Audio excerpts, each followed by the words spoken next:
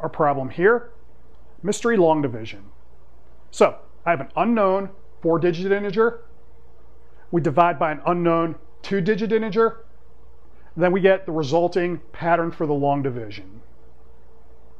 For the letters here, we're not doing substitution. You should just think of each letter as covering up the actual digit. With that, this last digit z here is not covering up a 0. So there's going to be an actual number there that we need to use. Now, recall long division. What are we doing? We're going to take each of these digits up here, multiply by the divisor, and then that's going to give us the integer that's on each second row. Now, our first step, I want to show that the divisor is even and that our last digit z is equal to 5.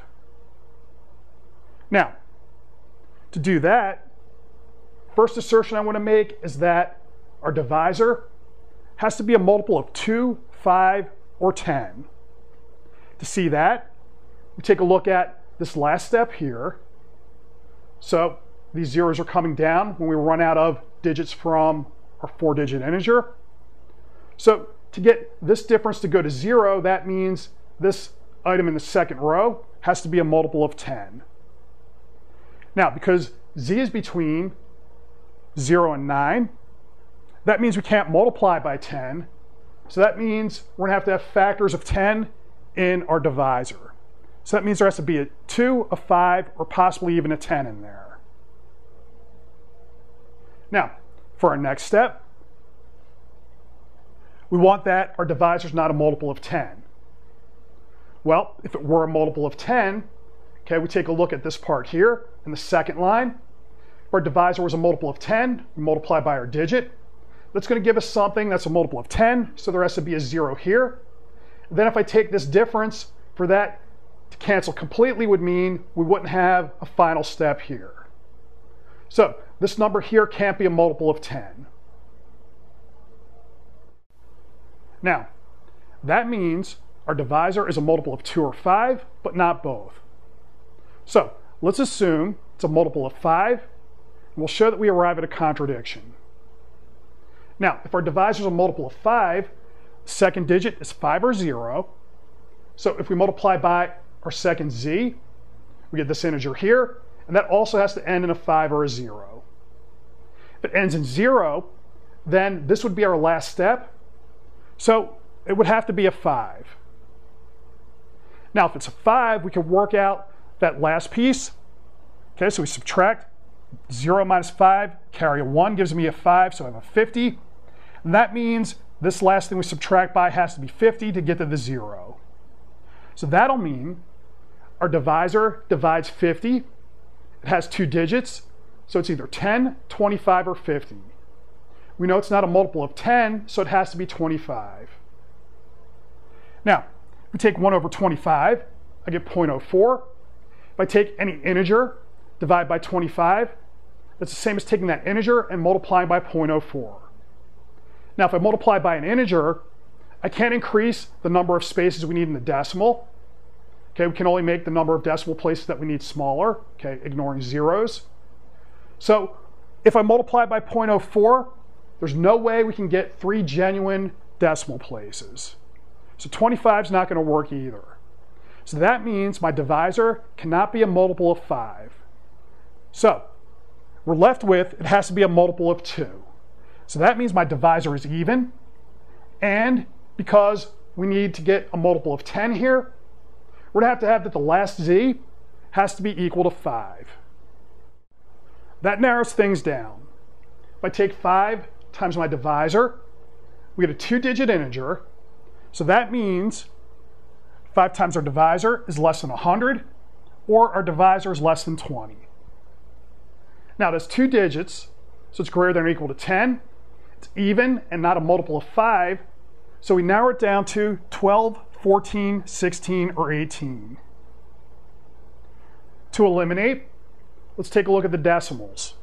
So if I take 1 over 12, okay, I get 0.08, and then the 3 repeats forever. So if I want to get 3 decimals here, we're going to have to have a common factor with the y integer. So That means I'm going to have to remove the factor of 3 from here, which means the best I can do is a 0.25 or a 0.5. But if we multiply that by any integer, we're going to get fewer decimal places. There's no way you can get 3 genuine decimal places. So that'll eliminate 12. A similar argument will eliminate 14 and 18. So we're left with 16. And we'll note, for 16, we have 4 decimal places ending in a 5. If I multiply that by integers, we can get ourselves to 3 decimal places. So 16 is going to work. Now that we have our divisor, we can work our way from the bottom up. Now, I have 5 times 16 is 80. So we have to have an 80 here. Since we have a 0 here, we're going to have to carry a 1 to get a 10, subtract a 2 to get to this 8.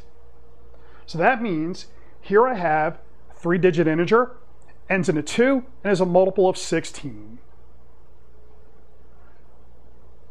The integer that's going to work there is going to be a 7, which is going to be our second decimal place, and then the product is going to be a 112.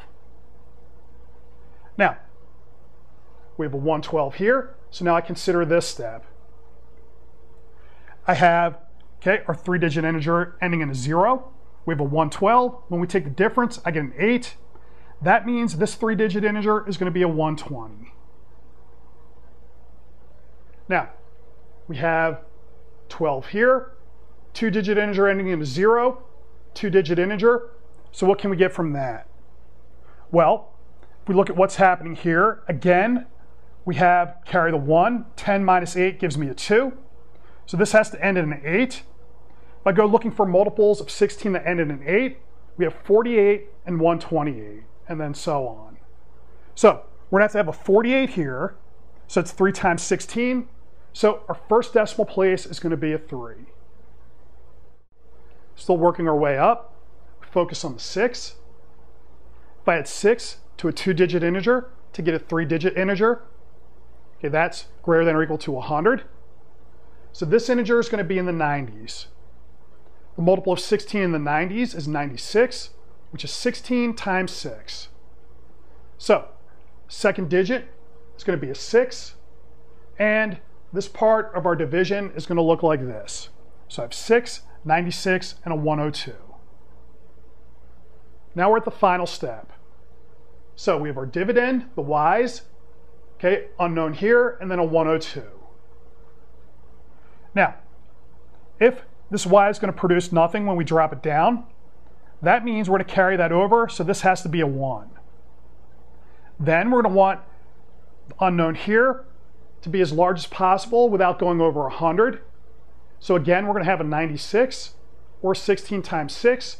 So the first digit in our quotient is going to be a 6. That means if I want the dividend, we're going to take 102, take our 96, we add up, and our dividend is 1,062. So that completes our long division. So here's our final board. Of course, we check our answer. So if I go to the calculator, we wind up verifying what's over here.